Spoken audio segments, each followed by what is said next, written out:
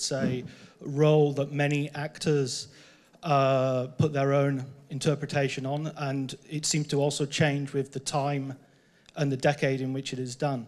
I just wanted to know how much past interpretations influenced you, and how much you found yourself influenced by the time in which we are all unfortunately living. For me, the attraction to make this film and this character was that we were going to approach it in our own way. So for me, I didn't refer to any past iterations of the character. It was just something that felt like it was our creation in some ways, and I think that's what was really important for me and key to it.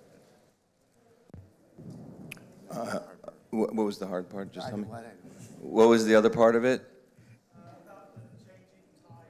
Oh, you know, I mean, I just think, yeah, like movies I think movies are oftentimes mirrors of society, but they're never molders, right? So even though the movie takes place in late 70s, early 80s, we wrote it in 2017, so inevitably certain themes find their way into the movie that may exist now, and not everybody sees that. Some people just see it as a new take on a Joker origin story. So you hate to define it for people, what it is, and it's certainly not a political film.